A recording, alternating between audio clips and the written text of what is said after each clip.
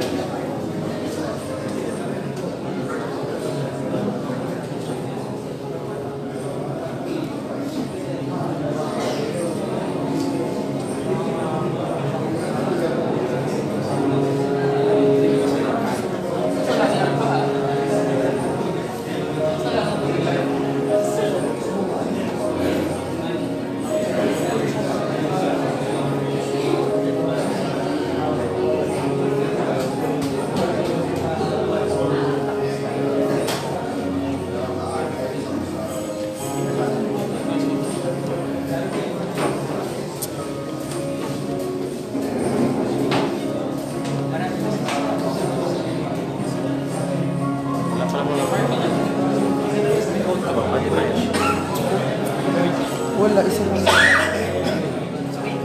Pakilala na yung boss ba na case na... Si Jerry. Alam mo nagkakala sa akin. Ay, wala. Bakit? Hindi namin isang spider.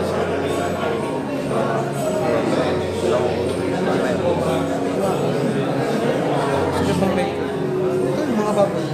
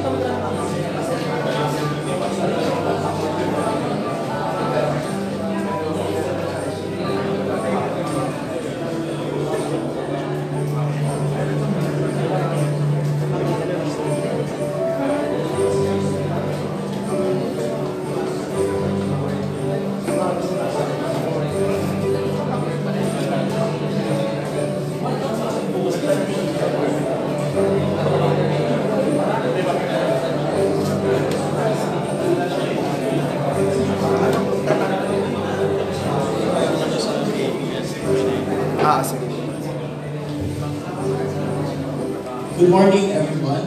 Welcome to Philosophy of Christmas, debate on the mystery of the Incarnate Christ. My name is Nicolo. I teach philosophy here.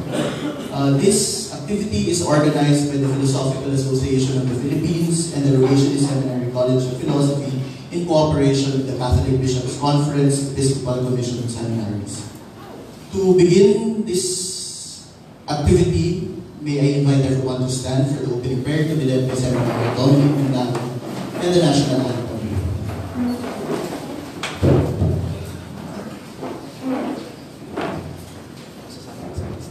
In the name of the Father, the Son, and of the Holy Spirit. Amen. Quiet God, your presence envelopes us like the gentle winds of early morning, and your constant goodness sustains us like the air that we breathe.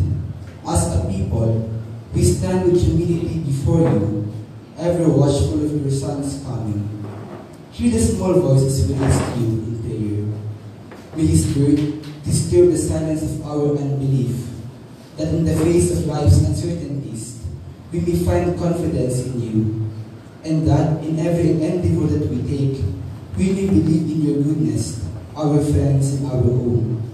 May His word disturb the silence of our anguish and despair, that amidst conflicts and strife among ourselves, groups and nations, we may find that path to sustainable peace, and that, with a seemingly dim tomorrow that awaits our world, we may engender in each other the hope that this world can get better. May His word disturb the silence of our hardened hearts, that despite our shortcomings and failures, we may find more reasons to be patient and understanding, and that no matter how much pain we have caused others, love may lead us back to forgiveness. O God, disturb us, make us question our walk and talk, interrupt the comfort of ourselves and break us, so that, in Your silence, we may mature and be true in faith, be firm and sensitive in hope, and whole and unsparing in love, especially to the poor. This, O quiet God, we ask through Christ our Lord. Amen. Glory be to the Father, and to the Son, to the Holy Spirit. As it was in the beginning, is now, and will be forever. Mary, seat of wisdom, Pray for us. send the Lord. Holy Apostles in the Church. In the name of the Father, of the Son, and of the Holy Spirit. Amen.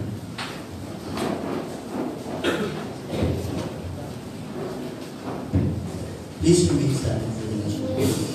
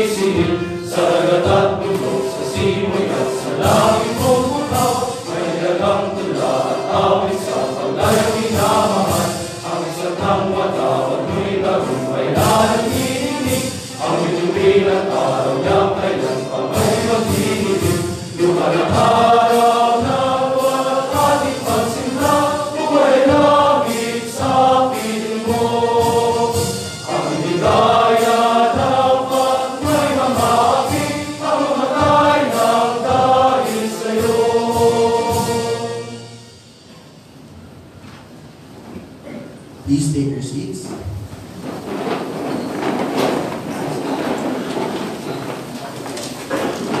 Let us listen to Reverend Father John Lucas, the Rogationist of the Heart of Jesus, for his welcome address.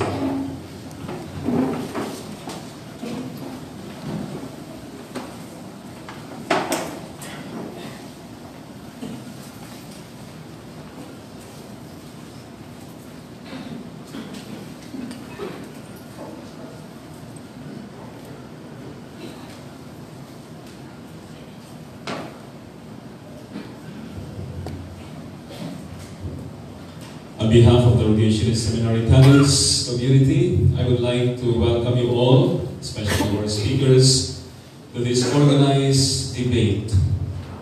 Our seminary college is privileged to host this activity aimed at understanding the central mystery of our faith, the Incarnation. We are in the depth of our preparation for Christmas. Today is the 5th day of our Simbang Gabi. 4 more early morning masses, and we are at the center of our celebration, the birth of Jesus Christ, the Son of God, the Son of the Blessed Virgin Mary. It's a heartwarming event, to say the least. But a truly marvelous event happened before the birth, and this is the incarnation of the Son of God, the second person of the Blessed Trinity, in the womb of on the Virgin Mary. In fact, this is our Gospel reading for today. The Annunciation story from the Gospel of Luke. It happened right when Mary said, Fiat mihi secundum verbum tuum. In the Gospel of John, we read, and the Word was made flesh. A concise account of the mystery of the Incarnation. From our human reckoning, we ask, how is this possible? How does the divine be united to the human? Or the human be united to the divine? In this debate, let us be open, let us listen, let us learn, and let us go deeper in the understanding not only of the mystery of the Incarnation, but in the understanding of the God who loves us so much as to send us His only begotten Son. And so, welcome, everyone.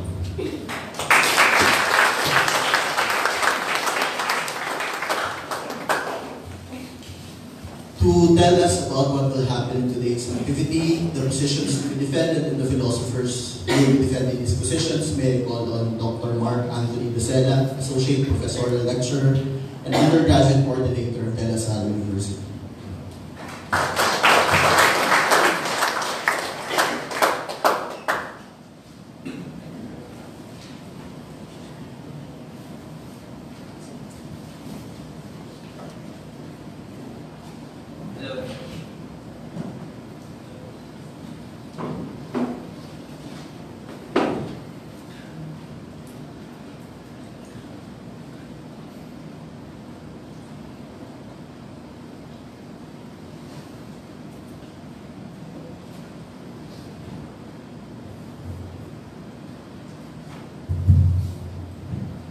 Hello.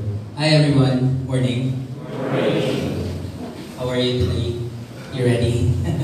Okay, before we officially start the debate, before I give you the mechanics, can I ask everyone to please stand up?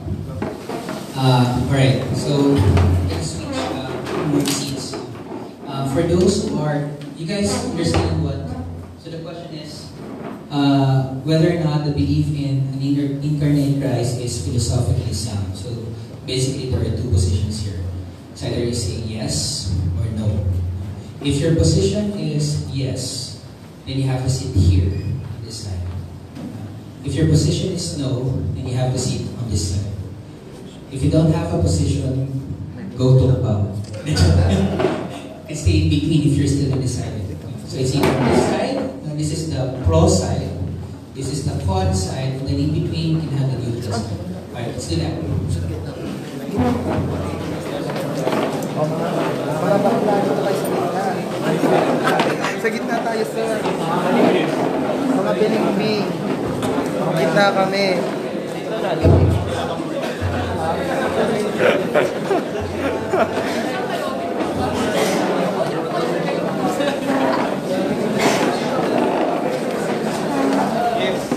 Sa gitna tayo. Tayo talaga. Sa gitna.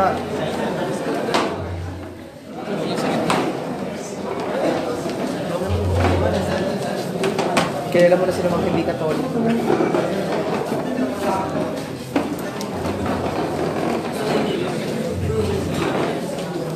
Alright.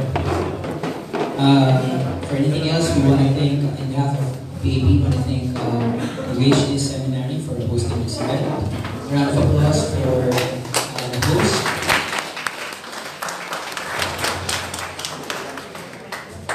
Okay, let me introduce our debaters. My esteemed colleagues, first, the pro side is an assistant professor, coordinator for research and creative works, School of Humanities, and a former PAP president from Ateneo de Manila University, Dr. Mark Calano.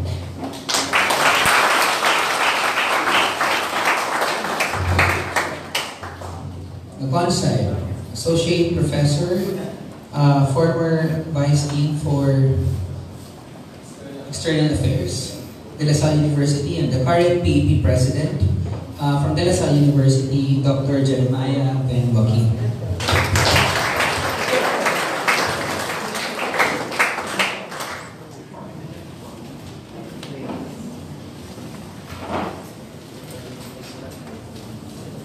Debate rules. Okay, so the first part would be context building. So we're using a modified version of the Oxford debate format. So the first part is context building. I will interview both panelists and establish context.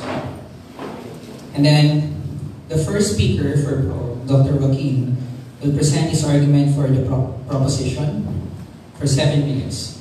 So someone will time. Want to recognize also officers of PAP, Mike Hernandez, and Dr. Isabel, also the chair of the philosophy department, De La Salle. And then after that, the first speaker for opposition, the opposition speaker will present his argument for the negotiation, for the negation of the proposition. And then we proceed to debate from the floor. For 15 minutes, the audience will have an opportunity to join in the debate by asking questions directly to either one of them. Each audience member would be given a minute for his or her question. I will moderate this as well. The interlocutors can choose to answer or not to answer the question raised. And then the second speaker for pro. So we will pick an audience, one audience member for pro and one audience member for con, to serve as the second speaker on each side. So the second speaker for pro will present the closing statement for the proposition. So the objective of the second speaker is to close. And then the second speaker for the opposition will present their closing statement. Each will be given 3 minutes. Then you have the rebuttal part for 10 minutes. The first speaker for pro and opposition will engage in interpellation of each other's arguments. The opposition will be first. Last is the post-debate. For 10 minutes, you, the audience, will be given time to deliberate on the arguments. So you guys function like a jury. So you will be given time, 10 minutes, to cast your votes by taking a seat in the position that you think is right. So this is your initial seating arrangement. And then after that, you will deliberate. And then if you were convinced, for instance, if audience member sitting here convinced in the pro side, then you have to change seats. Alright, and then I will count how many seated here, how many seated there, and then I will declare who the winner is. Alright? Okay, so first, before we build context, you wanna pick? Okay, Dr. Calano, kindly pick your second speaker from this side. Or any volunteer. Anyone who wants to volunteer as a second speaker?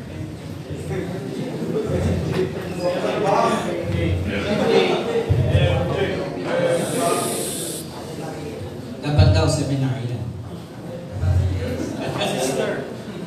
Okay, any seminarian who wants to volunteer? Cameraman. Cameraman ako ngayon. Go, Kuya Raymond. Anyone? Nicolo, can you volunteer someone?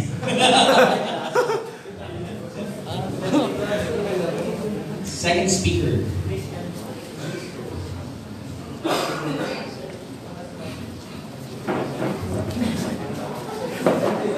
MJ. Okay, MJ is your second speaker.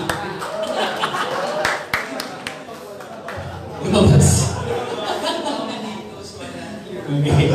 How about from this side, the con side? Anyone who wants to volunteer? Lumipat si Glenn. Rayman. I'm hearing Rayman. Who's Rayman? Raymond. May Raymond. Mar. Nasa pro. Raymar. Pro si Kuya Glenn.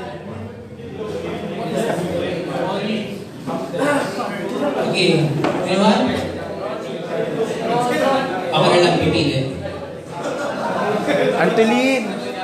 Anyone? Luke! Who's Luke? Luke. Are you seminarian here, Luke? Ano? Seminarian ka? Seminarian? Rain. It's Rain. Okay, Rain.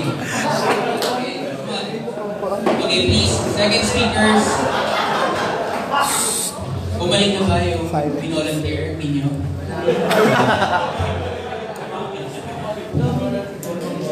Alright, ayan na. Alright, Luke and MJ. MJ, please sit here. Luke, where's Luke? Rain. Rain, please sit here.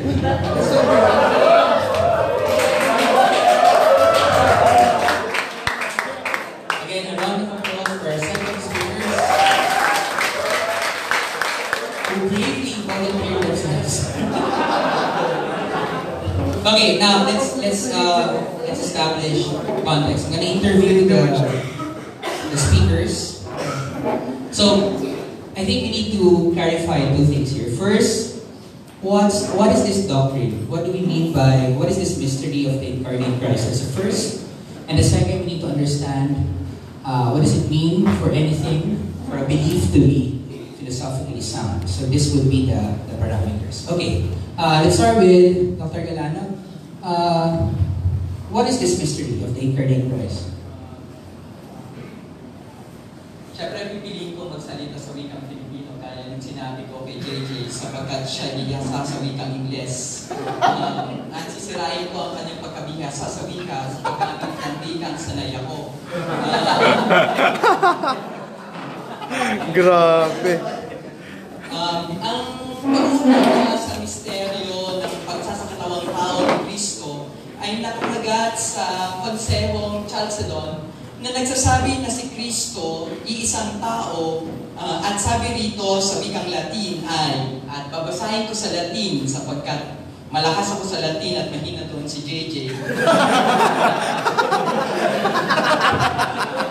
Ad hominem. Sabi dito, sequentes igitus sanctos partes, unum et duenque, confiteri filium et dominum, nostrum Iesum Christum consonanter omnes docemus, iundem perfectum et deitate et bla bla bla.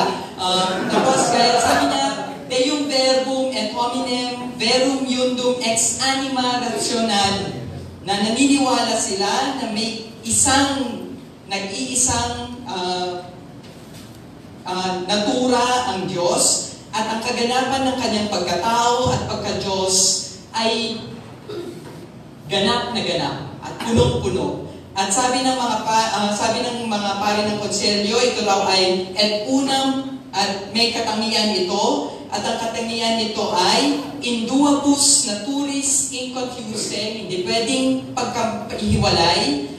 At ang kailangan hindi ihiwalay ay ang immutabiliter, indivise, inseparabiliter, agnoscentum. Hindi pwedeng ihiwalay ang sa wikang Ingles, immutability, indivisibility, inseparability. Tatlong katangian. At ang katangiang ito ay nag-iisa sa isang tao at ang ginamit na salita ay isang persona. At ang tawag natin dito ay hypostasis, pananampalatayang Romano-Katoliko.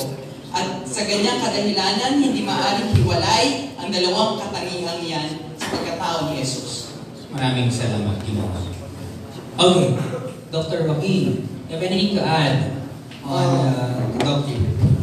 Yeah, so I agree. Do you agree with everything that Mark said? Yeah. Did you understand what he said? Hindi eh. So, in agreement naman kami ni Dr. Calano regarding yung doctrine. So, we're accepting that incarnation means that Christ has a dual nature in one. He is both human and divine. And human means immutability and separability and so on. And kasama rin yung divine. So I agree with Carly.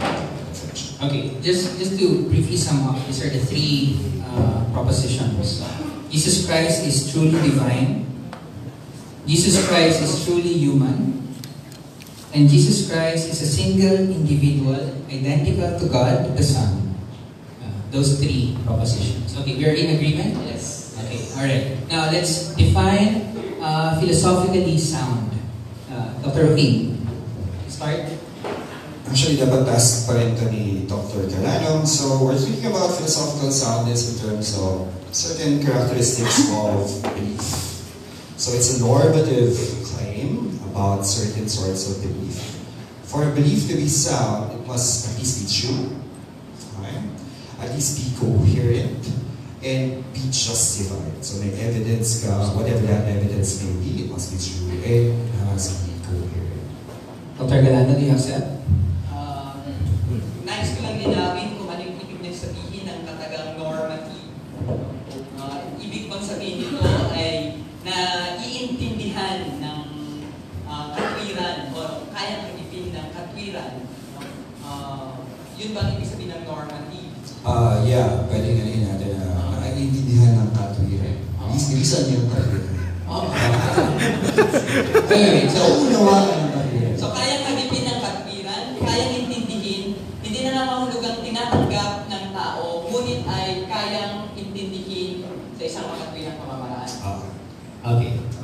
You accept also the criteria of coherence. Pag sinabi mong coherent, ibig sabihin ay tumutugon tayo sa prinsipyo ng walang pagtutunggali or principle of non-contradiction.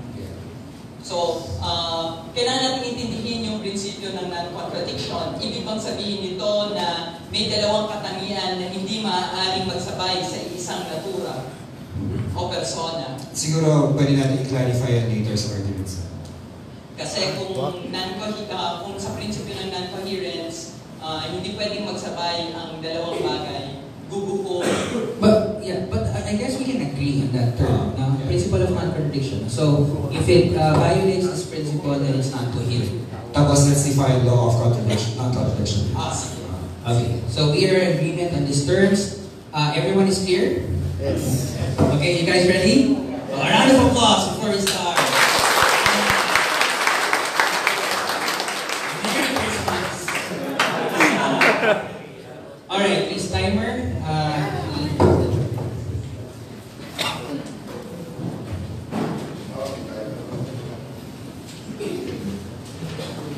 Dr. Calano will be given 7 minutes to present your argument for the proposition. Your time starts now. Hindi pa? Okay. Merry Christmas! Let me know when you're ready, Dr. Calano. Okay, your time starts now. Na ipinanganak ang Diyos at nagsakatawang tao siya ay isa sa mga paniniwala ng simbahang Romano-Katoliko. Ngunit bago maintindihan o bago man lang pag-usapan ang pagsasakatawang tao ng Diyos, kinakailangan muna nating unawain kung ano nga ba ang esensya ng Diyos. Ano ang kaalaman ng tao sa esensya ng Diyos. Nasabi na ni Santo Tomas sa pambungad ng ikatlong tanong ukol sa esensya ng Diyos na hindi kayang alamin ng tao ang Diyos sa sarili niya. Ang walang hanggang esensya ng Diyos ay nakapakalawak upang masakop at napakataas upang maabot ng kakayahan umalam ng isip ng tao. Ito ay isa sa mga saligang turo ni Santo Tomas. Gayunpaman, sinabi din niya na ang ating isip ay ayon sa likas na kakayahan nito ay maipapahayag ang esensya ng Diyos. Habang hindi maunawaan ng isip ng tao ang kabuuan ng esensya ng Diyos sa kanyang kasalukuyang buhay, maaari naman niya itong marating sa pamamagitan ng pagpapahayag ng Diyos. Una nating suriin ang saligang pananaw na ito. Hindi kayang unawain ng isip ang Diyos sa sarili niya. Tahasan niyang sinabi sa Summa Theologiae na imposible na ang alimang linikhang isip batay sa likas na kakayahan nito ay makikita ang esensya ng Diyos. At kahit na sinabi na niya sa Artikulo 12 na ang ating natural na isip ay may kaalamang tumutukoy sa Diyos, malinaw din niyang sabi na ang mga kaalamang ito ay hindi nangangahulugan na nauunawain na natin ang esensya ng Diyos. Kung ganon, imposibleng makita at maunawaan natin ang esensya ng Diyos sa buhay na ito sa material na daigdig. Ano ang dahilan? Malawak ang paliwanag na ibinigay niya. Ngunit ayon sa kanya, may kaalaman na naganap kung ang bagay na alam ay umiiral sa may alam. Ibig sabihin, kung ituturing lamang natin ang persona ni Kristo bilang objeto ng ating kaalaman, nilalagay natin siya at inaalis natin sa kanya ang kanyang pagkatao at itinuturing natin siya bilang objeto ng pagkaalam. At bilang objeto ng pagkaalam, siya ay nawawalan ng pagkatao. At sa kanyang kadahilanan, nawawala rin ang kanyang pagka-Diyos. Ang isang bagay ay alam ayon sa tunay nitong pag-iral sa labas ng isip. Kung ito ay alam sa pamamagitan ng isang katulad, similitudo, na angkop sa bagay mismo, nawawalan din mismo ang pagka-Diyos ng Diyos. Ibig sabihin, kung ang pamamaraan natin ng pag-unawa sa Diyos ay gamit ang kaisipan ng tao, ibig sabihin, gaya rin ng kakayahang sagipin ng isip ng tao, nagiging objeto rin ang Diyos. Ang pag-alam ng alinmang may kakayahang umalam ay ayon sa uri ng pag-iral nito. Kung ang uri ng pag-iral ng bagay na aalamin ay lampas sa uri ng pag-iral ng umaalam, ang kaalaman ng bagay na iyon ay lampas sa likas na kakayahan ng umaalam. Ibig sabihin, kung ang pamamaraan ng pag-unawa natin sa pagkatao at pagsasangtao ng Diyos ay bilang tao lamang, hindi talaga natin nasasagip ang kanyang pagka-Diyos. At sa ganyang pamamaraan, tayo kumikiling lamang sa isang natura at isinasantabi ang isa pang natura at yan ang banal na natura. Ang esensya ng Diyos ay hindi maaaring maging objeto ng kaalaman ng isip niya at ang sarili niyang pagmemeron. Ibig sabihin, kapag pinag-usapan na natin ang misteryo ni Jesus at ng kanyang pagkatao, hindi ito maaaring pag-usapan gamit lamang ang ating mga natural na lohika sapagkat binawasak ng misteryong ito ang ating kakayahang umisip lamang sa pamamagitan ng lohika. Ibig din sabihin na kapag ipipilit natin ang misteryo ito gamit ang kakayahan ng isip ng tao, inaalis natin ang kanyang pagka-Diyos at iniintindi lamang natin siya bilang objeto ng kaalaman. At dahil riyan, hindi talaga natin tunay at lubusang naintindihan ang kanyang pagkatao. Doon sa pag-uunawang yun, kung nais intindihin kung paano nga ba nagkaroon ng dalawang likas. At ang aking mungkahi ay kinakailangan intindihin natin na ang konteksto ng posibilidad at imposibilidad ay nananahan lamang sa tao sapagkat ang ating material na kalagayan ay laging nakakulong na sa kung ano ang posible sa atin. Ngunit hindi ganyan ang lohika ng Diyos. Kaya nga, theological ang pag-uunawa ng inkarnasyon. Ibig sabihin, lohika ng Diyos at hindi lohika ng tao ang magiging batayan sa pag-unawa ng Diyos. At sa ganyang pag-uunawa, sa harap ng lubos at na posibilidad na walang kondisyon, lamang natin maintindihan kung anong ibig sabihin ng Diyos na ganap na nagpakatao. Tayo na daw, sabi niya. Matagal pa. You can proceed. So, ang kaalaman ng esensya ng Diyos na ito ay maaari lamang nating matamo sa tinatawag na siyensya biyata o ang mismong pagharap at pagmalas ng mga pinagpala ng Diyos. Sa karanasang ito, ang mismong esensya ng Diyos ang nakikita ng isip ng mga pinagpala. Ngunit gaya ng nakita na natin, hindi kaya ng likas na kakayahan ng isip na makita ang esensya na ito. Kaya kinakailangan palakasin ang isip ng tao sa pamamagitan ng grasya ng Diyos upang maging sapat ang kakayahan nitong unawain ang walang hanggang esensya ng pagkatao ng Diyos. Itong karagdagang lakas para sa kakayahan ng isip ay tinatawag nating illuminatio. Gayunpaman, ang karanasan ng siyensya biyata na sa kabilang buhay ay hindi nangangahulugan ng lubusan at ganap na pag-unawa sa esensya ng Diyos. Ang Diyos lamang ang may kakayahang unawain ng lubusan ang kanyang walang hanggang esensya. Diyan, sa puntong yan, sa pag-uunawang yan, maaaring lapitan o kumagat man lang sa pagsasakatawang tao ng Diyos. Maraming salamat, Dr. Calano. Dr. Joaquin.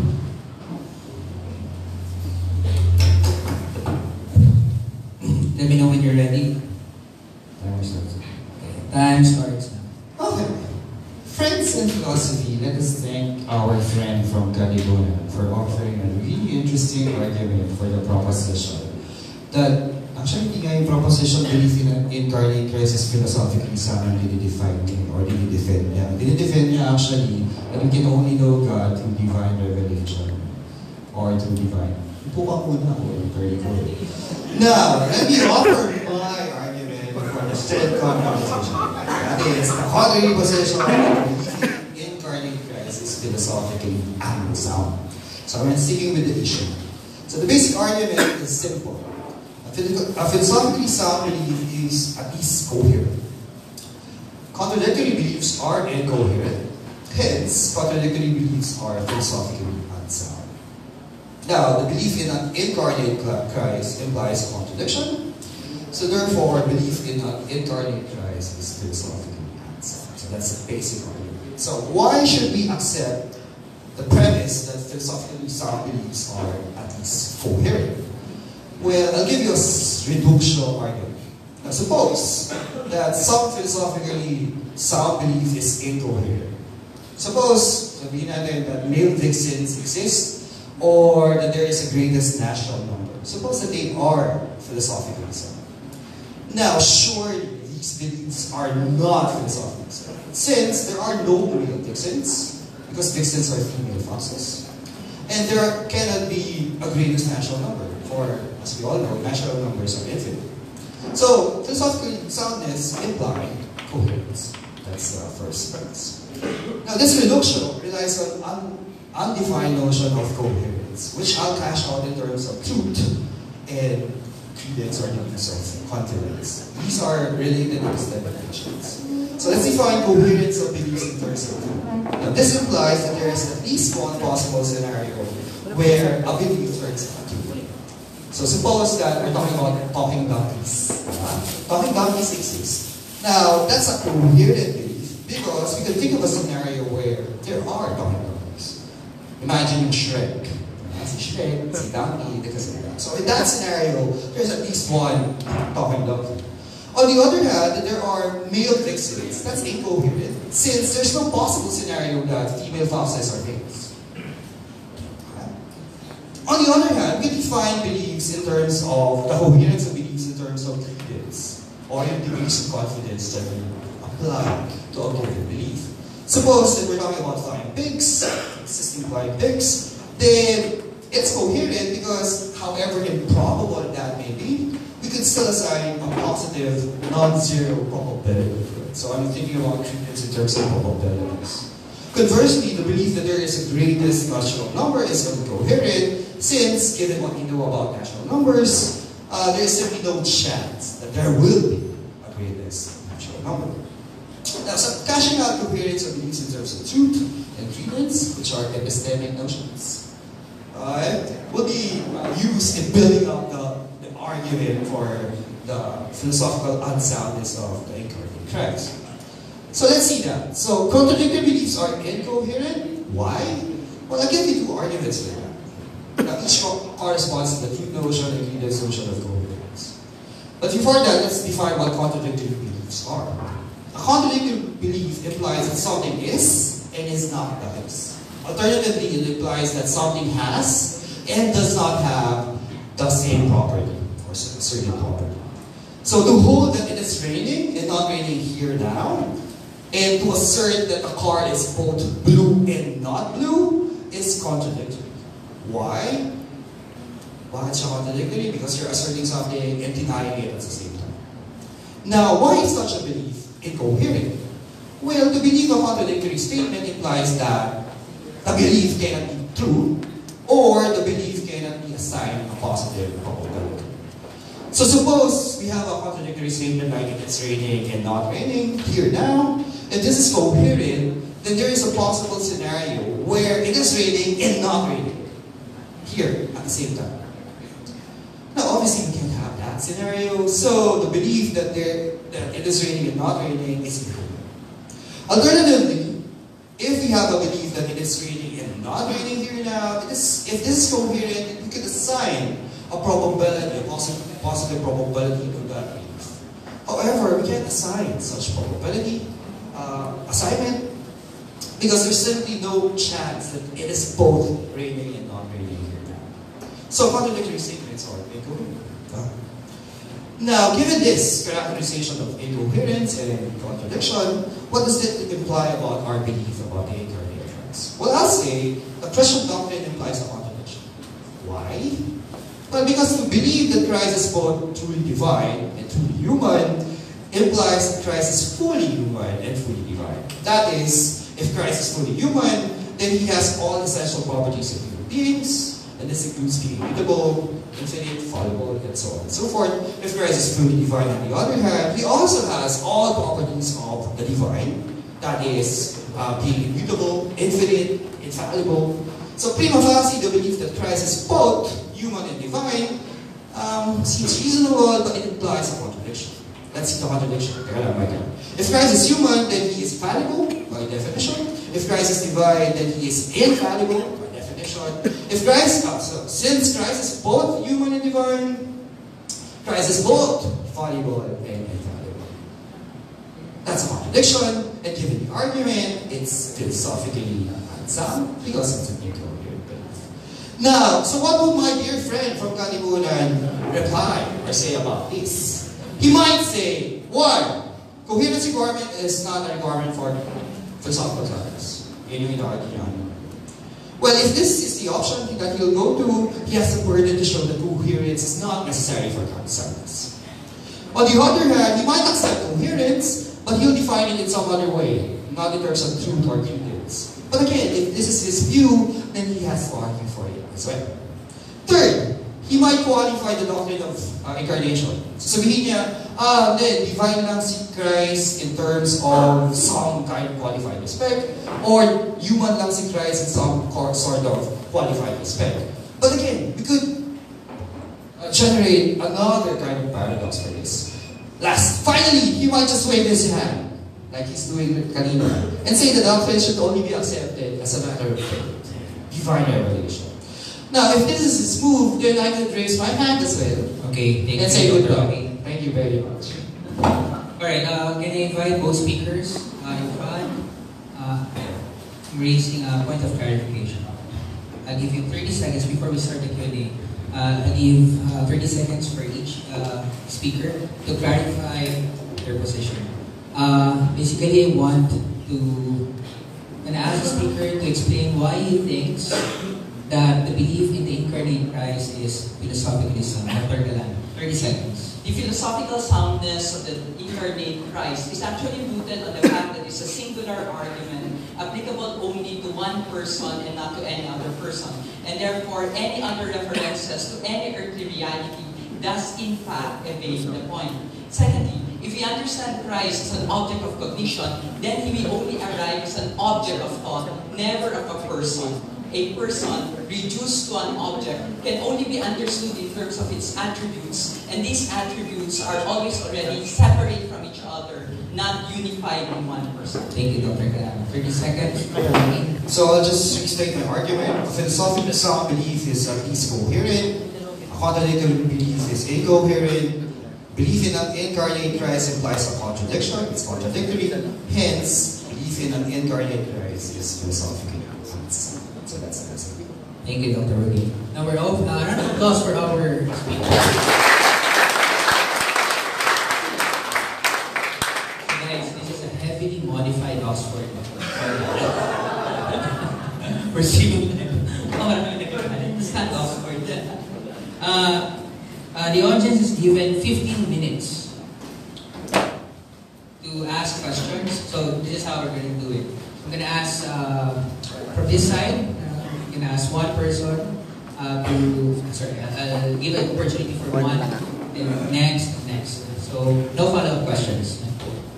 Okay. So 15 minutes start now. Anyone from this side? You can ask a question to any of the speakers. Hindi ba medyo mahirap? Hindi ba medyo mahirap start doon sa call? Kasi sa isang tao lang ang nag-i-up. You know what?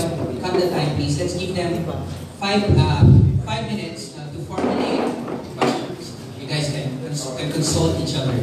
All right, 5 minutes.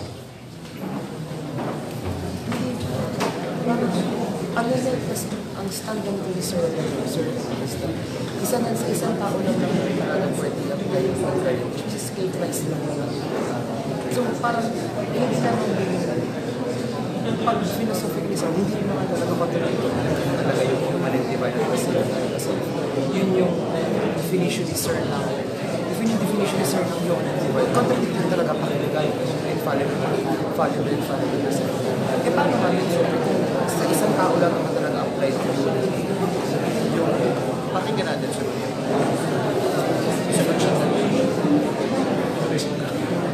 Naghahang yung utak ko. Naghahang yung utak ko. Father, nakasa siya sa chapter mo. Tinatong pa yung Tapos na ako. anong ewan siya.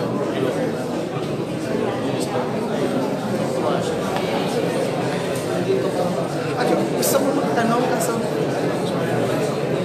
Mga nagtatanong. gusto kong magtanong kaso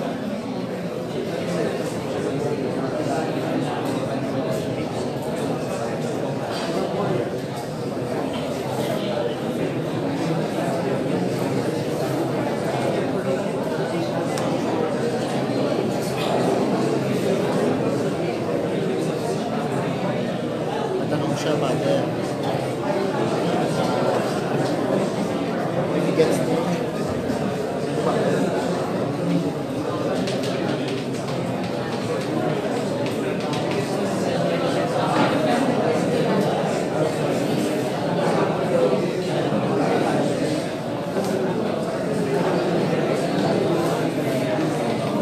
ay baka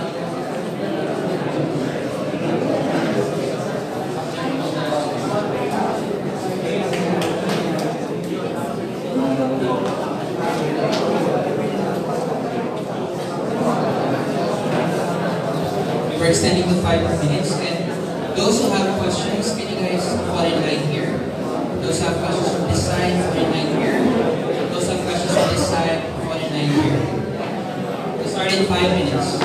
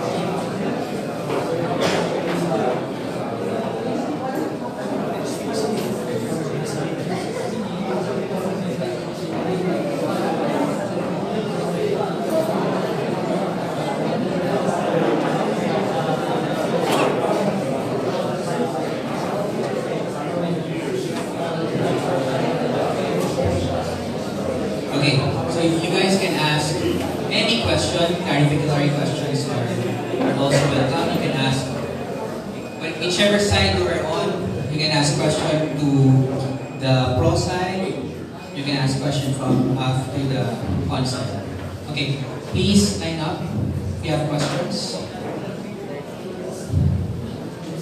You can ask questions that would help the speaker clarify his position. Okay. Time starts now.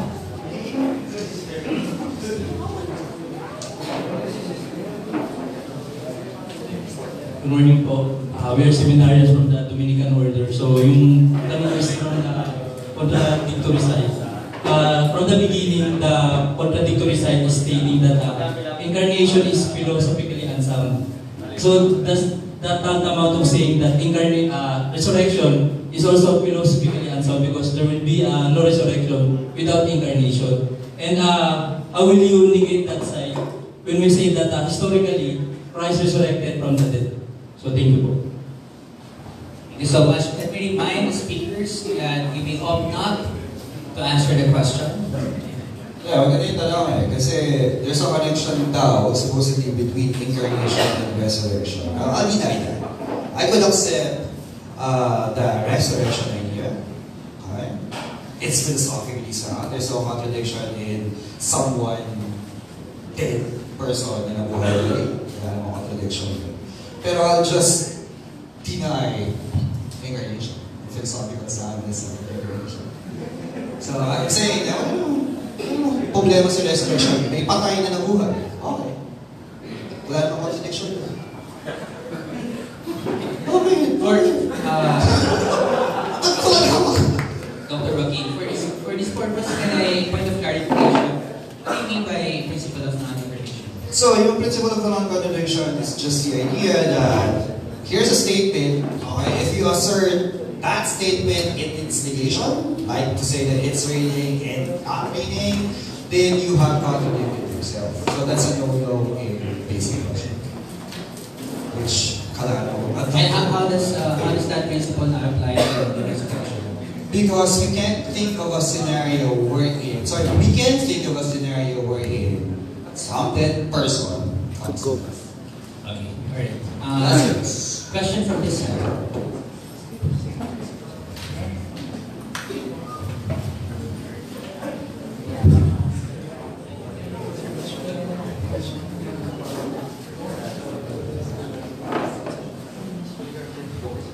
Engage the speakers.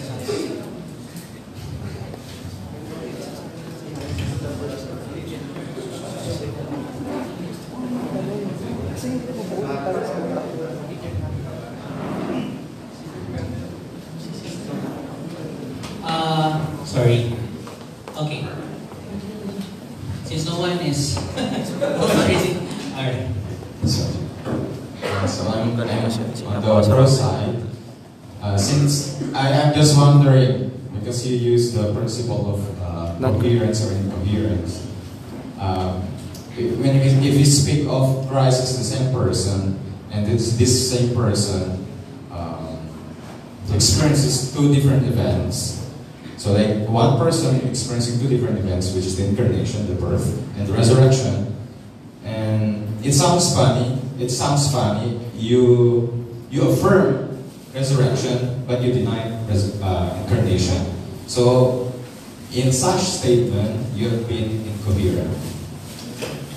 Point of clarification, how is he being incoherent again? Yeah, because we are speaking of one singular person, Jesus Christ, and this one singular person experiences two events, which are incarnation and resurrection, and Professor is using the principle of coherence and incoherence, but in stating that he affirms resurrection, and then denying incarnation, he is being incoherent. So that's why. Okay, so the question is, do you find any incoherence in that position? Yeah. You affirming resurrection and denying incarnation. Thank you. Thank you for that wonderful question. Just a bit of clarification pa rin. So, I'm denying incarnation because it leads to a contradiction. Okay? So sinasabi natin, if Christ is truly human and divine at the same time, then you're accepting that He's mutable, being human, and immutable, being divine at the same time. That's a contradiction. So I'm denying the philosophical soundness of incarnation because of that. Now, I'm affirming resurrection because I don't see a contradiction there. Right? So I'm defining contradiction in terms of coherence. So ang ibig sabihin ko lang naman ng coherence doon, can you think of a scenario wherein a dead person, let's suppose Christ, diba? Si Jesus Christ, namatay siya at ang huling nabuhay. Wala namang contradiction doon. Pero ang sinasabi mo kanina, wait, teka lang, you need to accept incarnation as well. No one can deny that because I, for one, I'm not, by the way, I'm a Catholic.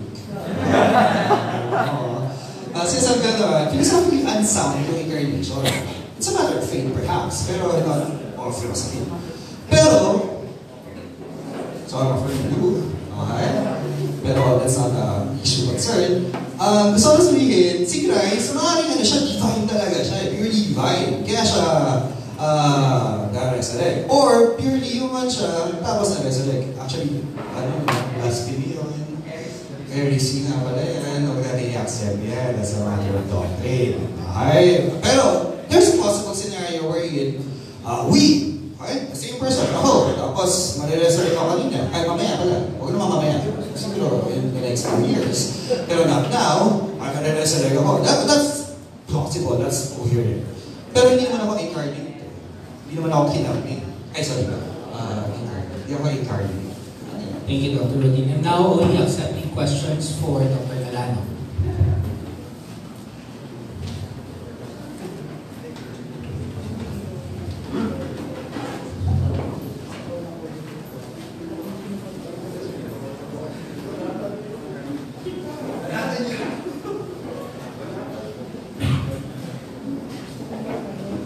Tanong ko po sa side. First po, yung claim that the knowledge of the hypostasis is beyond human logic. But St. Thomas Aquinas said, in regards to God's omnipotence, on that, he said that God can only do possible things, and possible meaning in the context of Aristotle's logic. So he seems to say that God cannot do contradictories. So, what is your comment on that? And second, I'll stop you and clarify the first question. Can you restate that, please? St. Thomas Aquinas seems to say that God cannot do contradictories, meaning God cannot do which logic, logically contradictory. How could you reconcile? Okay, what's the question? The question is, what do you, are you saying that the belief in hypostasis is beyond what is possible? I mean, in the context of that sentence. Okay, thank you. First and foremost, we need to understand the nature of God as a simple reality. And as a simple reality, God cannot be understood in terms of attributes that are simply or merely external to God, such as mutability and immutability. The very existence of God is sufficient and enough for Him to be God.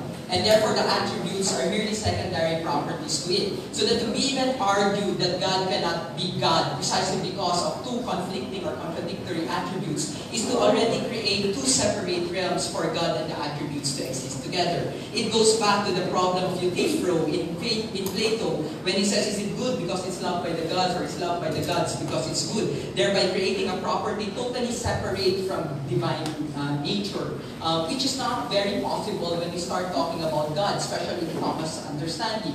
Well, even prior to Thomas, Anselm already in the Proslogion argued that two conflicting properties can in fact allow you to arrive at a comprehension of God. Anselm, at a certain point in chapter 14 of the Proslogion, arrives at a point where he recognizes that every attempt to think of God or to reduce God to merely cognitive terms always arrives as a contradiction. That's why he basically releases a second name for God in chapter 15. Contrary to our understanding that all that he releases is ito-mais o gitari nekbit, or that which nothing greater can be conceived, o yaong walang nakahigit na maaaring isipin. Pagdating niya doon sa chapter 15, sinabi niya that God is even greater than anything that we conceive. O kuomayos ko ang pagitari posi, o yaong masigit pa sa lahat na maaaring isipin. So, pag titignan mo sa ganyang kalagayan, makikita mo na oo, kaya isipin ng tao ang Diyos, kaya nang marating ang isang pag-uunawa ng Diyos, ngunit hindi ganap ang pag-uunawang to. At yun lamang yung sinasabi ko. Kaya kung pag-uusapan lamang natin dito ay kung paano nangyari na siya ay isang immutable reality at mutable reality, that's like reducing the entire divine nature to merely two conflicting and contradictory terms, while at the same time affirming His very nature, which is existence. Thank you, Dr. Calano. Accepting one more question for Dr. Calano. In regards to kay si Thomas Aquinas, sinabi niya po na we cannot know who God is, but we can know who God is not. So we can have knowledge of God in terms of kung sino yung hindi siya. So one of the attributes He gave to God is immutable. It's not a positive attribute, but a negative attribute. God is not mutable. But human is clearly mutable, changeable to Him. So there seems to be. Kung pag-uusapan natin what is the question? The question po is, how could you, given that St. Thomas Aquinas actually give a certain knowledge of God, which is a denial of knowledge, and human clearly is something that is not mutable. For instance, how could you reconcile that?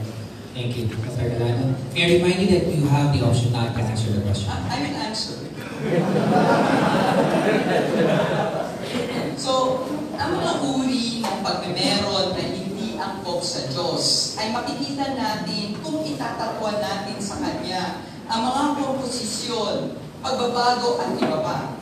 Kung susuriin natin ang mga kanyang kung anong angkop sa Kanya ayon kay Santo Tomas, sinabi niya na pinakaunang katangian ng Diyos ay simplicitas Dei, kapayakan ng Diyos. At sa kapayakan ito, hindi maaaring hati-hatiin gaya ng ginagawa ng aking luntiang kaibigan.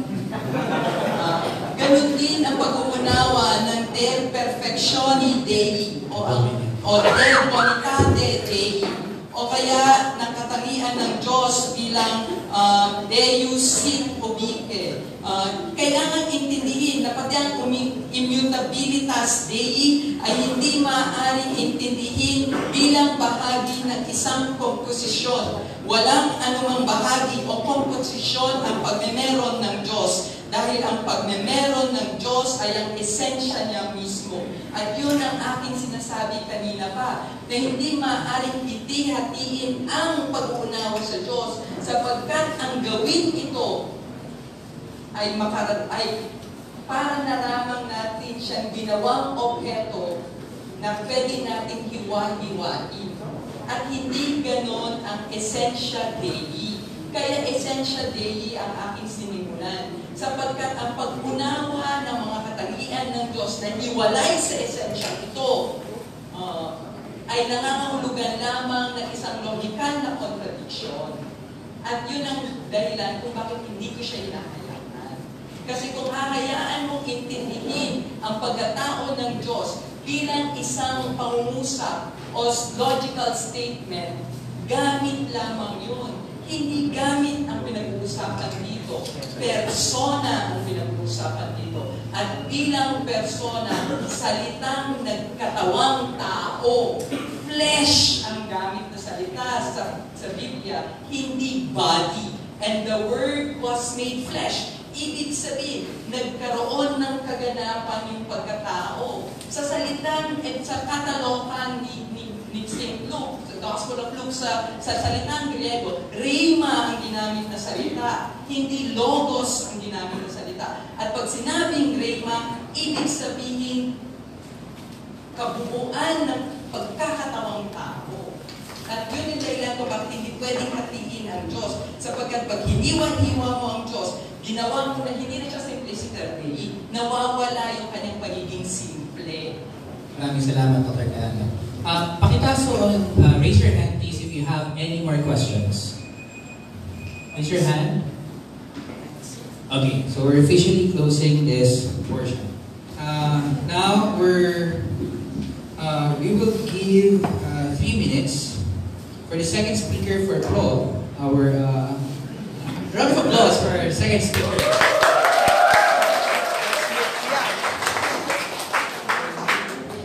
3 minutes to present closing statement for the proposition. MJ?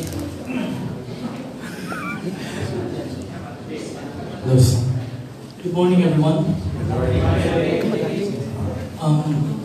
Me and my companion have formulated 2 points for this proposition. First one, knowledge of God is difficult to understand by man. As we all know, based on the history of the medieval philosophy, this was already promulgated and proven by St. Augustine and Thomas Aquinas, wherein St. Augustine, for him, it is difficult to understand the nature of God or the divinity and humanity of God, because at his experience in the beach, wherein he wanted to discover or have a deeper understanding about the Holy Trinity, in which St. Augustine himself did not fully understand the nature of God. Second was about St. Thomas Aquinas. St. Thomas Aquinas burned his writings because for him, the knowledge of God is difficult to understand. Aside from the medieval philosophers, ordinary men can also have this insight that knowledge of God is difficult to understand. Ordinary men, for us, seminarian or layman, ordinary men can have this glimpse that knowledge of God is really uncomprehendable or difficult to have grasp and understanding. That's why there are some people who become atheists or theists, because knowledge of God for them are difficult to understand. Atheists deny the existence of God because for them there is no God, and theists because there is a God. Second proposition is that divinity and humanity is inseparable. If the divinity and humanity of God is inseparable, therefore it puts contradiction. Why? Because if the nature of God is divine, then we put limits on God based on Christian tradition. Setting limits on God is becoming a contradiction. God cannot become human only because it eliminates the divinity of God. If God is divine only, therefore He is not man. God's nature is inseparable. Therefore, God is 100% human and 100% divine. Based on in our philosophy, man is considered as a contingent being and is different from necessary being. Man is a contingent being. Therefore, he is only a human, and God is a necessary being. Therefore, he can be man and God. That's all. Thank you. Thank you so much.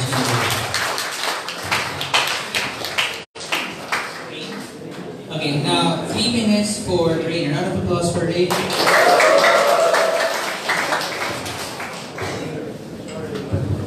Good morning, everyone.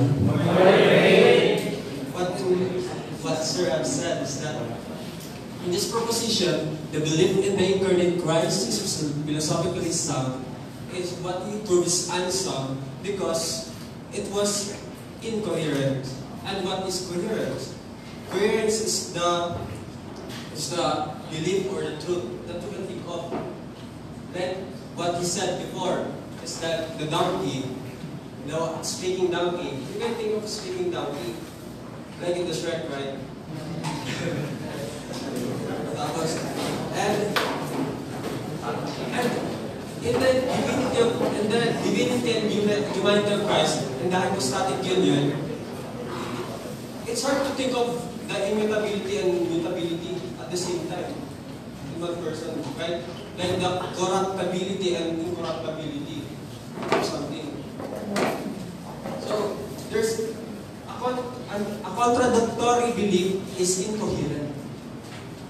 That's why, hence, a contradictory belief is philosophically unsound. Yung parang Tagalog ko na lang, para mas malinaw. yung para masabi siya kung philosophically sound, it must be coherent. Eh kaso, yung coherent na yun is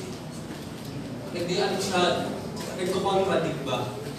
Contradictory yung mutability and immutability ni Jesus sa incarnate word niya. Kaya, incoherent.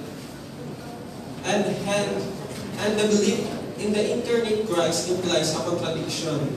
Hence, the belief of the incarnate Christ is philosophically unsound. That's why. Thank you so much. May I invite the first speakers to approach the podium.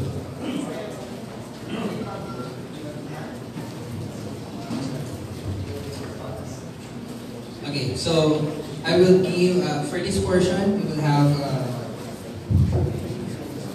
allotted 10 minutes for this portion. I reserve the right to extend it if necessary.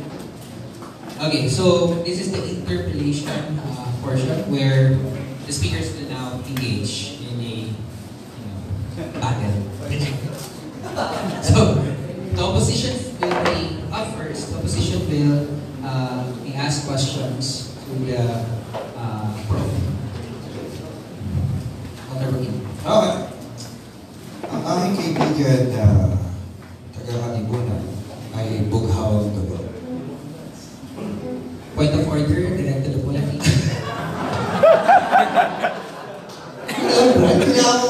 Siyempre. Okay. Sabi ni Dr. Calano kanina, we have limited knowledge kasi we are human beings. Since we have limited knowledge, and God, as the object of knowledge, is really unfathomable. We cannot have knowledge of God.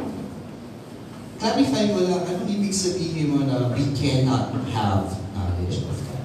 There's a huge leap from limited to there's no knowledge of God. I'm not saying that we don't have knowledge of God. What I'm saying is that we have a limited understanding of God.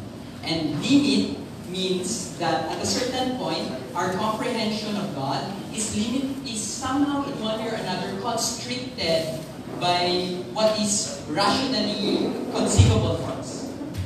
Okay, so we have established, according to Dr. Calano, that we have knowledge of God, pero it's just limited.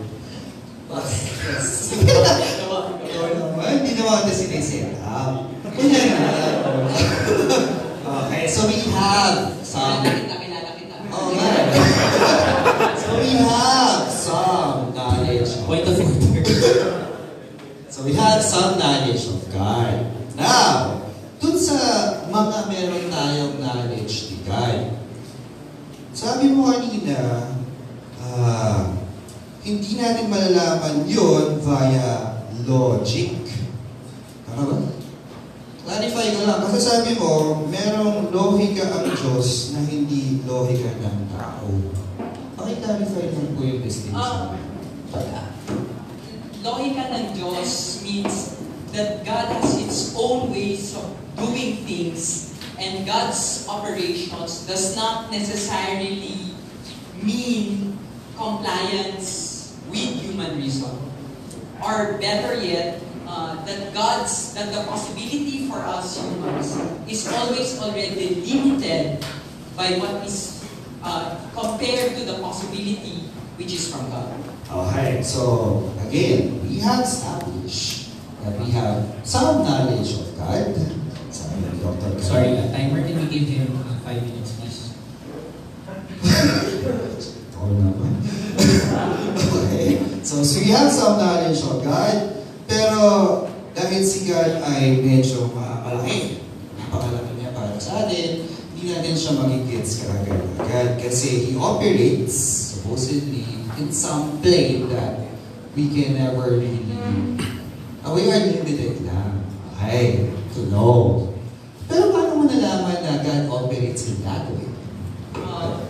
Siyempre, kinakailangan natin intindihin na habang kayang aktin ng isip ang natura ng Diyos, gaya ng sabi sa lansan, in coma is solitary network, that which nothing Creator can be conceived. Ibig sabihin, kaya pa rin sagipin ng isip ng tao. Ngunit sabay rin sa pag-uunawa na ang Diyos, habang kayang hagipin ng isip ng tao, ay laging higit pa sa lahat ng kayang isipin ng tao. Doon natin nakikita kung paano yung pagkakalaban nung patuloy na pagpapapresensya at pagpapakita at pagpaparamdam ng Diyos at sabay naman yung kakayahan ng tao sa gilid.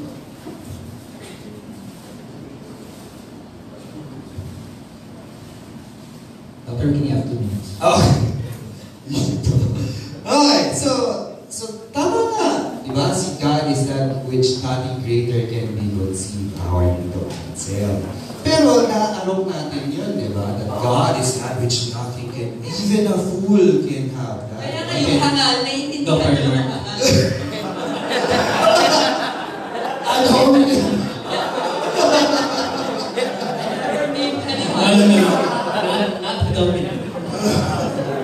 Erase. Poisoning the well. Okay. So, naiintindihan naman pala natin that God is that which nothing greater can be conceived. Nagigets natin yan, di ba? Oo. Nagigets natin. So, you accept na may mga truths na nalalaman tayo via our, yung tawag doon, katwiran. Sa pakakatwiran natin. Ngayon, may truths din na sinasabi mo na hindi maaarok ng katwiran. Tama. Okay. So, ibig sabihin, yung katwiran, yung naaarok ng katotohanan ng katwiran ay opposed dun sa katotohanan na naaarok, ay hindi naaarok ng katwiran? Hindi opposed. Higit. Higit. Okay. So, ibig sabihin, yun yung hindi natin maarok sa atin. Hindi nga maarok, hindi yan. Talaga. So, katotohanan siya na hindi mo maarok. Katotohanan na hindi maaaring marating ng tao sa kanyang sariling pamamaraan. So kailangan natin ng ibang intervention. Kailangan na ibigay. Okay, so kung totoo yun, ibig sabihin, dapat, teka lang, bago ko tanungin yung tanong yan, ano ba yung nag-uupos sa katotohanan?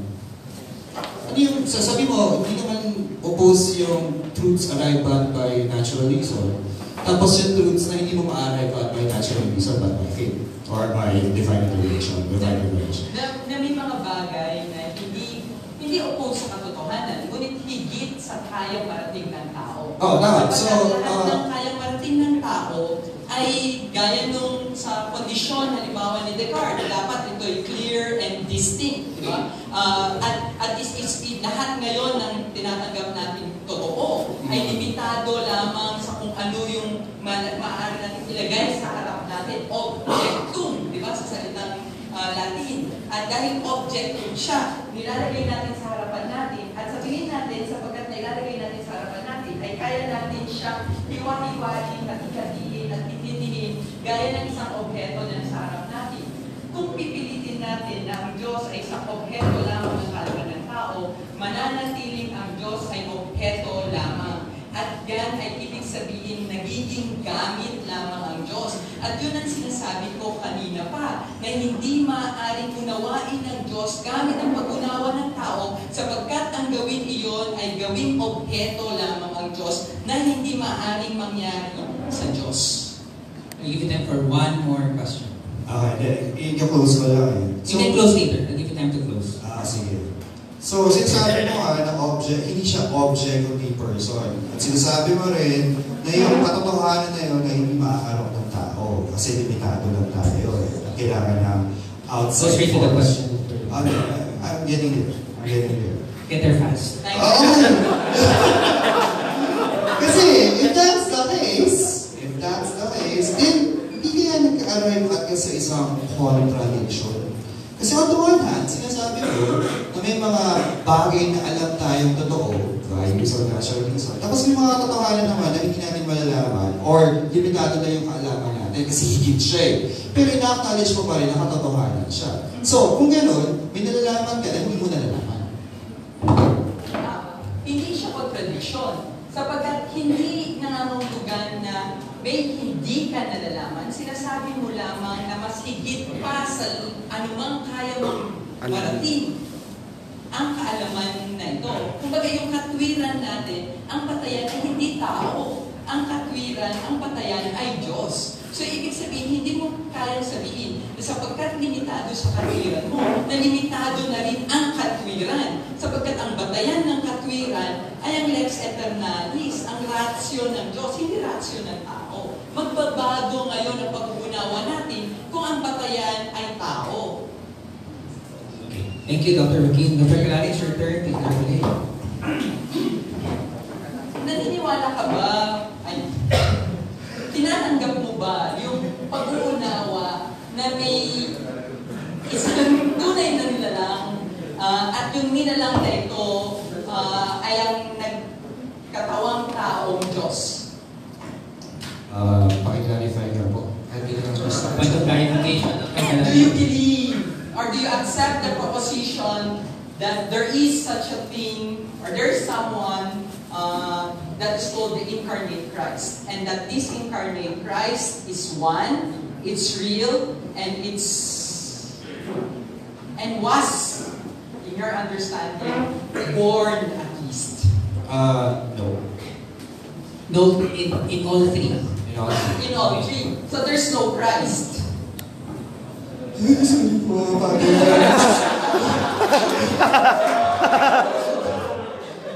For the sake of debate, there's no Incarnate Christ, just to clarify. So there's no Incarnate Christ. Yes po. So, when we talk about Point of order. who is this Jesus that was born?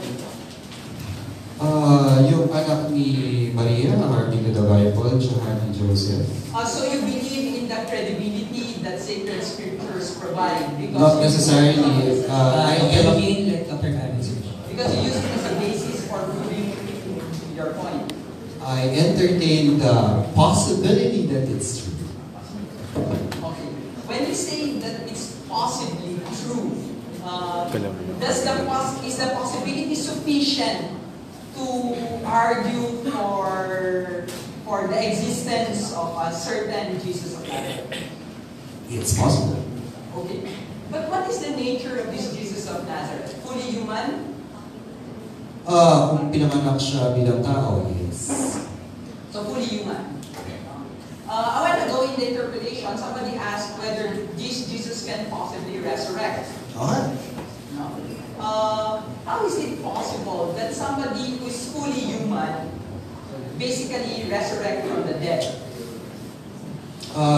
Kung babatayan natin yung Biblia, si Lazarus ba ay fully human? But Lazarus never resurrected from the dead. He resuscitated from the dead. So, we're distinguishing resuscitation at saka, alam ha?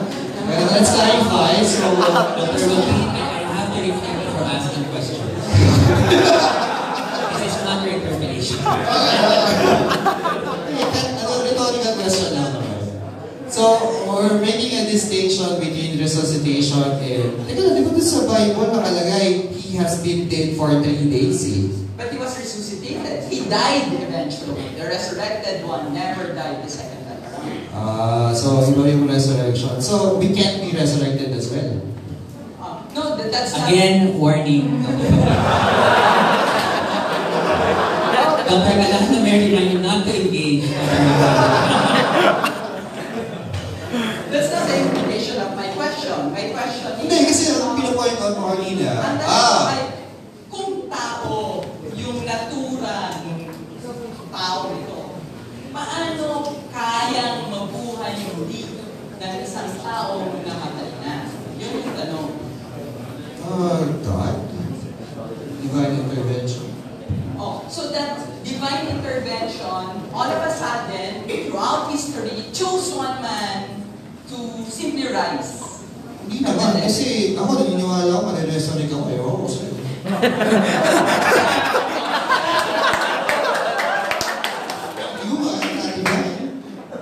May I remind everyone that Dr. Joaquin represents himself, not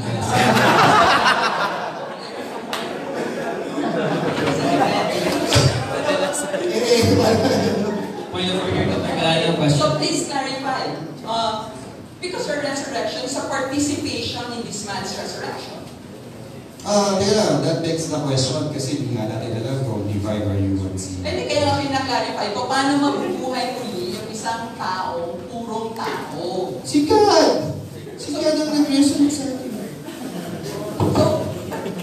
So, ibig sabihin, ginagamit mong argumento na may Diyos at yung Diyos, pinili lang itong random man na ito.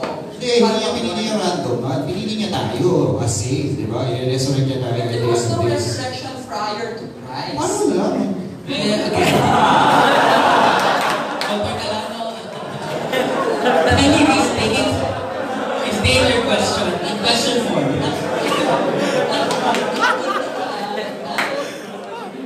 When we argue for coherence, do we first argue for the unity in one person, for the existence of one complete person with all the attributes in that one person? So that are we not denying even one person here? Christ. Or is there a Christ? But you said already that there is a Christ and that hindi, meron Jesus na yung I'm he's for not that. Jesus. Ganon. Posible kasi nga nasa Bible. Okay. Ngayon, pinili Hindi dahil nasa Bible. I mean, Wait. Okay. One final question. Sandali, bigla na yung So, to even argue for the existence of Christ on the basis of the Bible, are you thereby accepting the Bible as a logical, coherent statement of truth? It's possible. Thank you. Point of clarification. What do you mean it's possible? There's a possible scenario where all the things in the Bible are true. Okay. Round of applause for our speaker.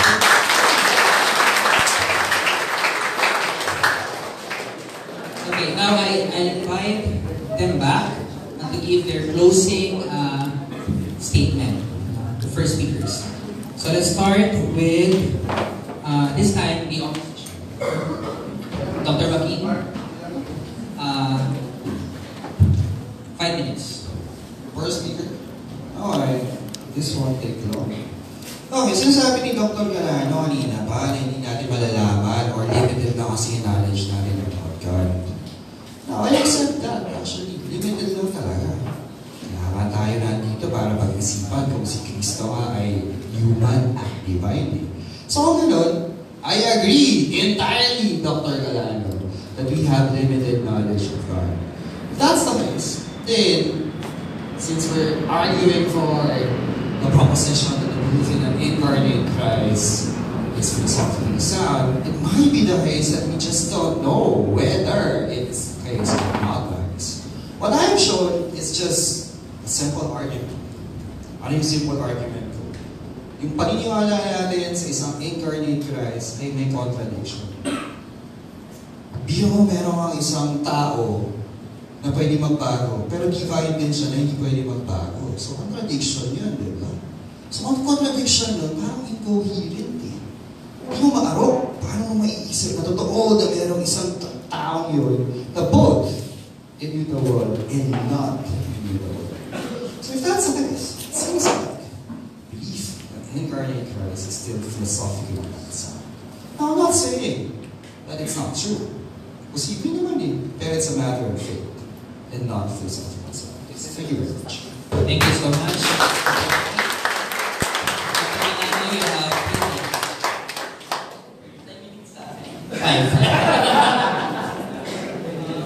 This God never came to win arguments or to win battles. It is always in this concept that the Philippians, Paul's letter says, we should have to take the same mind as Christ. That though he was in the form of God, Jesus did not really equality with God, something to do with this. It is in this context, therefore, that we need to understand the divine movement, who in his extreme generosity shocks us by sharing our very humanity. It is in this context, too, that we need to understand that it shames or puts to shame human logic. Precisely because, while logic does problematize as coherence and incoherence, God does not.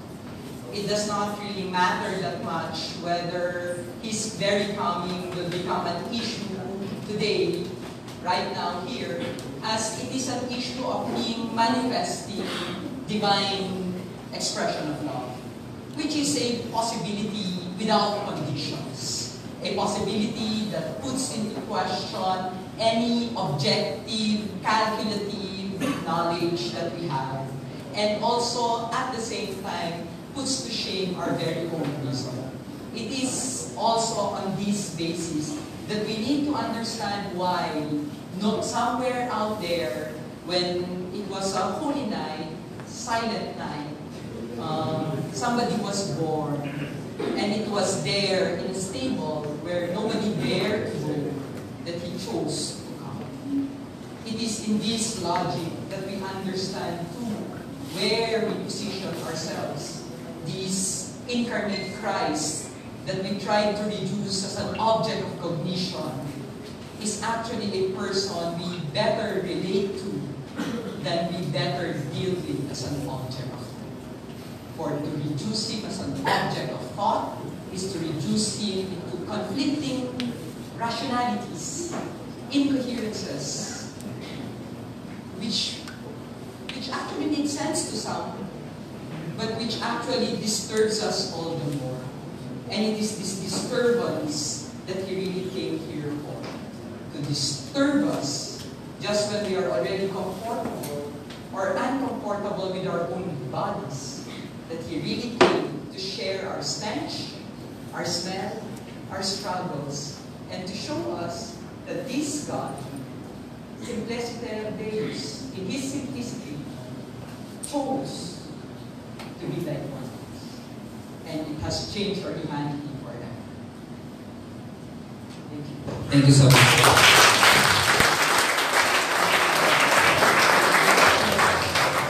Now, may I invite the speakers to step outside, please, and the audience will be given 10 minutes to deliberate, decide which argument you find more convincing, and then sit here if you think that Dr. Calano's arguments are more convincing. If you think he won the debate. Sit here if you think Dr. Joaquin think that they won.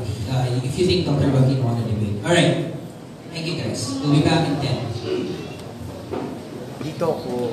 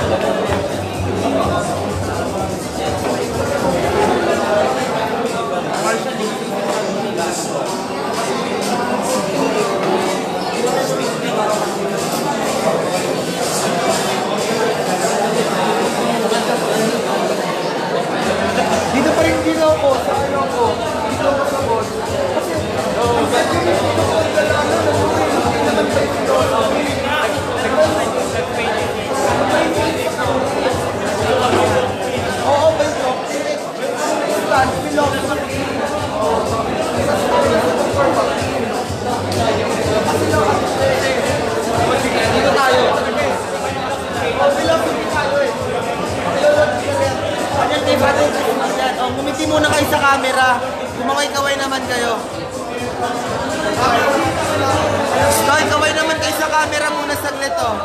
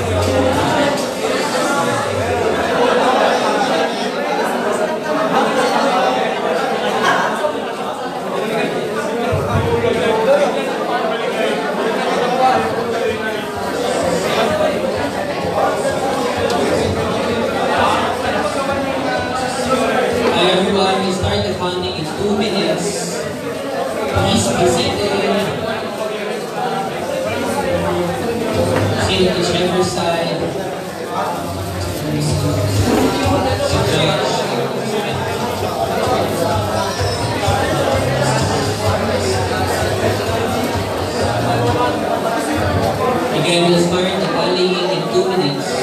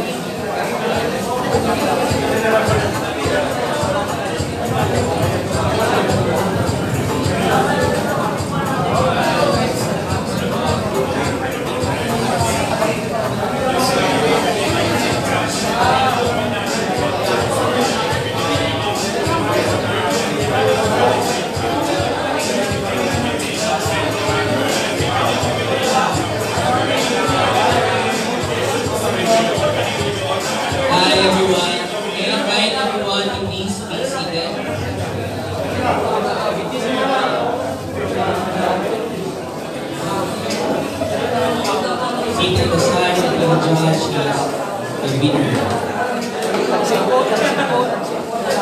Calling on the speakers, the first and the second speakers, please return to your seats.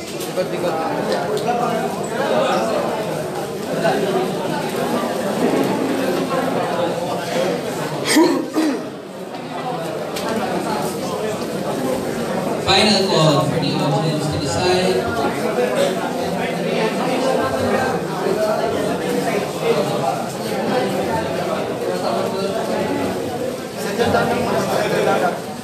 Pili na kayo ng side daw if pro or con.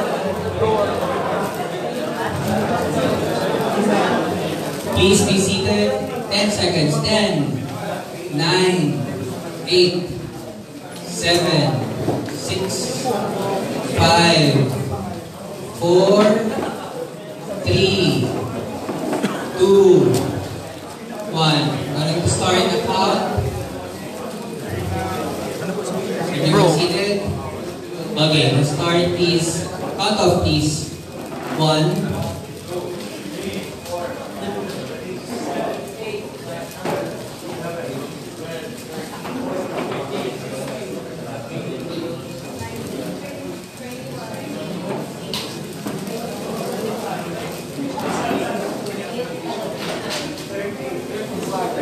Bilisin niyo mag-settle down. Magkakount off now. 36, 37, 39, 40, 41, 42, 43. Anyone else? Anyone else on this side? Last count is 43. 44. Alright. So pro side is 44. Count of these. 1, 2, 3, 4, 5.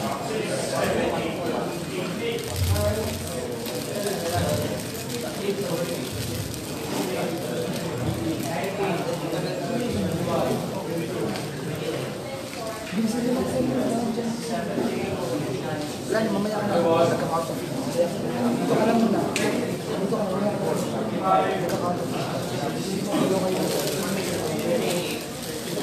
Ward me.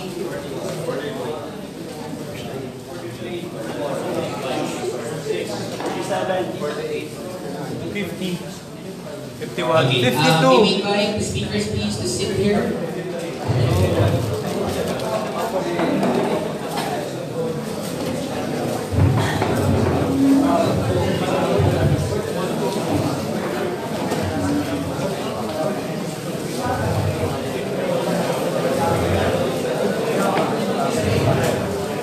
Again, we have the Philosophical Association of the Philippines. I would like to thank our host, Rogationist Seminary, and our sponsors, none. Soon. We will also invite the second speakers, please, in front. Speakers, please join me here.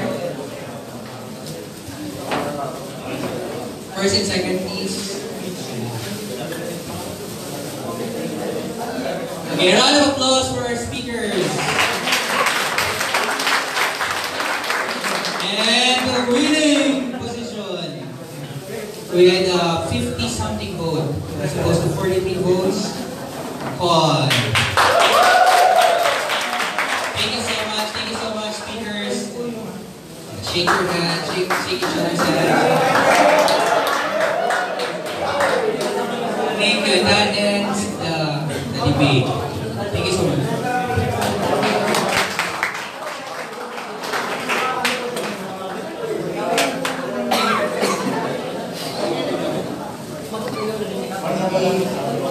Call on Mr. Mike Hernandez, Vice President of the Association, formerly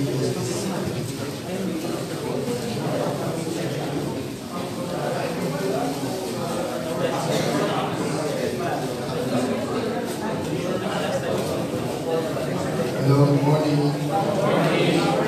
Before I make some closing remarks, I'd like to give this certificate of appreciation to our two debaters.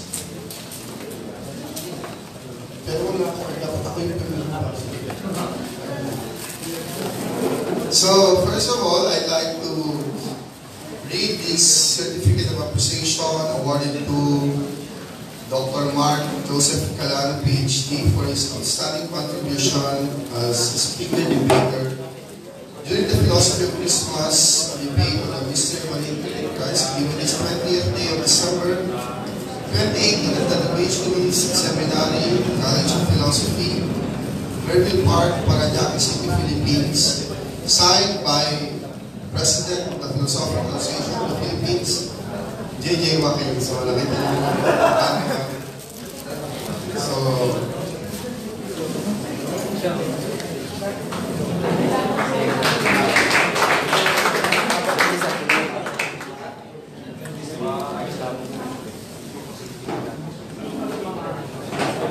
tandaan niyo yung picture na yun.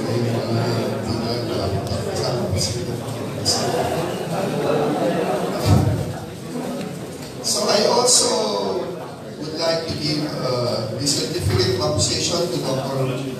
Mark Anthony Gazela for his outstanding contribution as moderator during today's event, the Gospel Christmas debate in Incarnate Christ, in his debate of December 2018 at the Rogationist Seminary in Merville Park, Parañaque City, Philippines, signed by the President of the PAP, Jeremiah Openwood.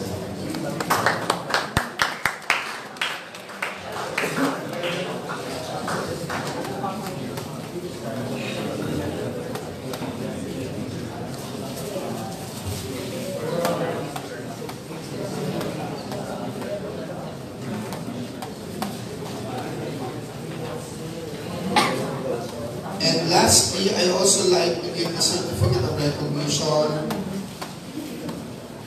to the Rogationist Seminary College of Philosophy for the invaluable support in hosting this event of Philosophy of Christmas, a debate on the mystery of an incarnate Christ, with his 20th day December at the Rogationist Seminary College of Philosophy in Park, Parañaque City, Philippines, signed by President of the PAP. So may I call on Father to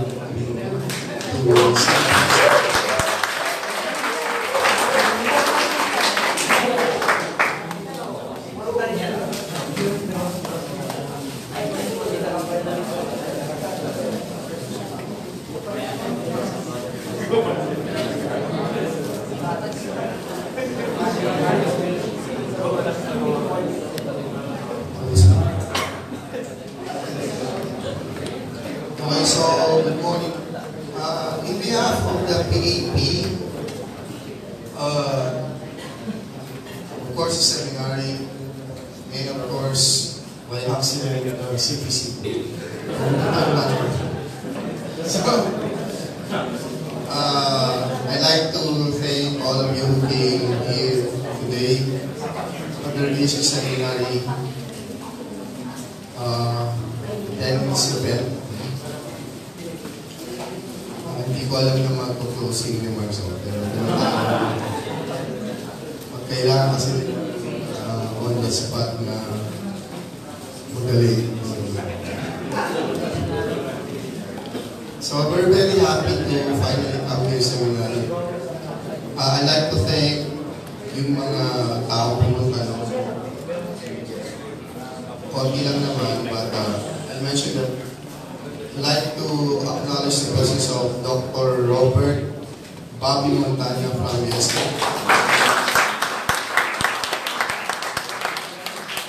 Hindi nyo alam, Rogationist din siya dati. And then of course, yung mga guests natin na Asia Pacific College. Hindi ko kayo kilala, pero thank you for coming. Sana gusto niyo.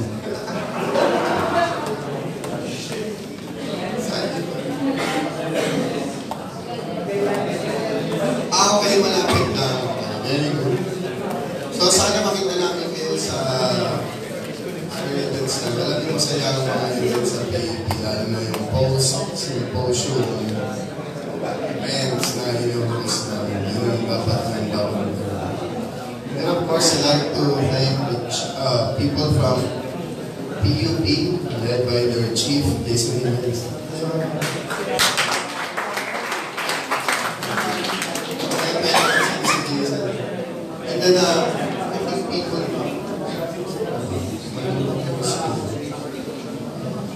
council meeting. So, I hope you continue supporting events like this, which are actually very interesting and very informative. I hope it's educational. Hindi na ako mag-lecture kasi. Pero magkaklarify ako. Siguro ng dalawang but una, hindi naman titiis si Dr. Joaquin. Bakit subo siya ng kalaban. Isa siyang katolikong professor na nagtuturo sa isa. So huwag kayong ma-confuse yung debate is only about the philosophical cogency ng proposition. Summarize na ng konti. I'll face it in terms of contingency necessity, Mark. Okay ba? Ang gulo niya kasi yung yung contingency may beginning sa kain. Diba? Bawa tao, nabuhay, namatay. Problema naman, pag sinabi mo ng Diyos, yung tao, sasabihin mo, wala siyang beginning and end. So nakuha niya yung problema. Paano yung isang contingent being magiging necessary being? Hindi. Okay. Hindi, pero ano ko lang yun, heuristic, diba? So huwag ka na magpaliwanag. So parang, kasi, ano mutability and immutability, no? So, parang gano'n. So yun yung pinaka-problem. Hindi ako magbibigay ng side dito. So, yun yung pinaproblema. Which is, si Dr. Calano, si Lilang Kamay Negri sa theology, so ang dami-dami sa isa. So, nakita niyo naman, may feelings talaga siya mag kami ni Dr. J.J. pala kami yung theology. Pero kami sila. Hindi nyo natatanong, dito rin ako gumati.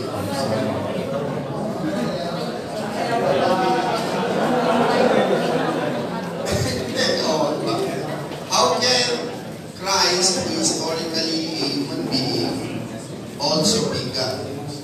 So yung understanding ng tao na temporal also as something who is divine and eternal. So nakita natin kung paano nagpag-debate si Dr. Joaquin.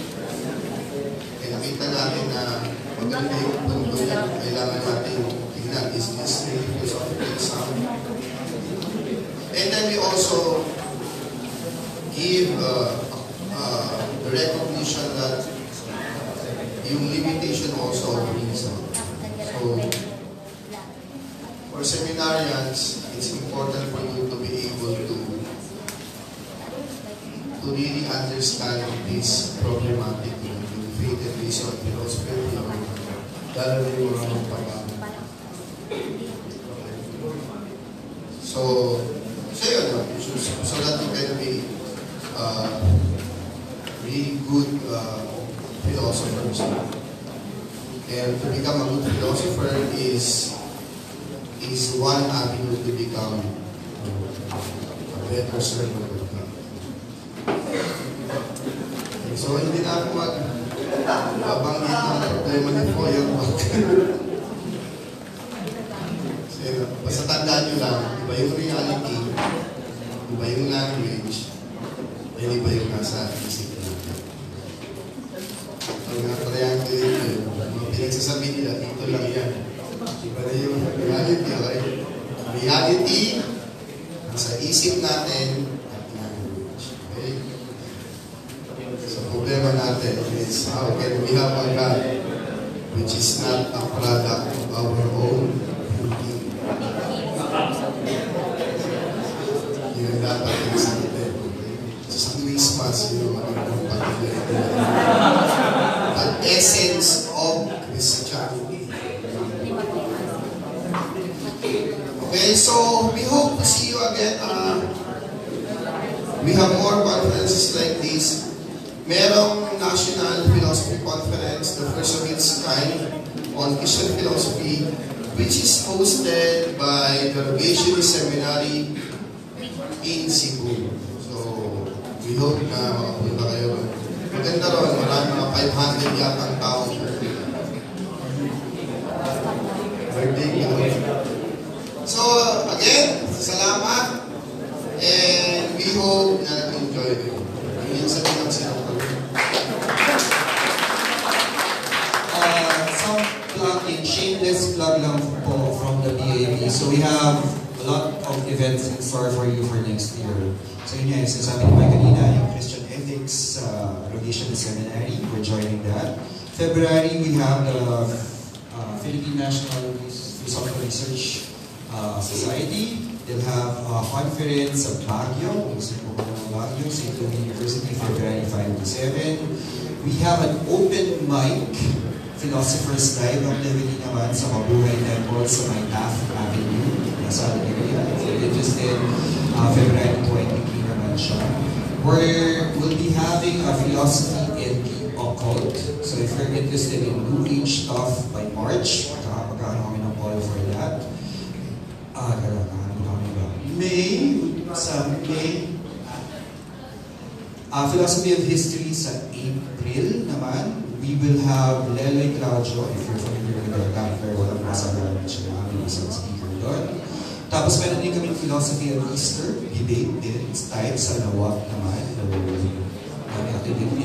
Tapos by May, June, we will have our first Union Summit of all the societies of philosophy in the Philippines in Siliman University. That's May 30 to June 1. Then if you want to go to Bangkok, where we'll be having the first joint society session with the Philosophy and Religion Society of Thailand. And we'll be having that by mid-July. So we'll be posting all these announcements from our FB page and the field website. Thanks very much.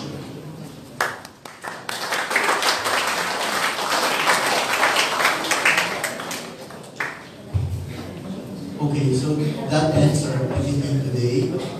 Thank you once again for coming, and we hope to see you in the future events. May the Incarnate Christ bless you, whether it's philosophical stuff.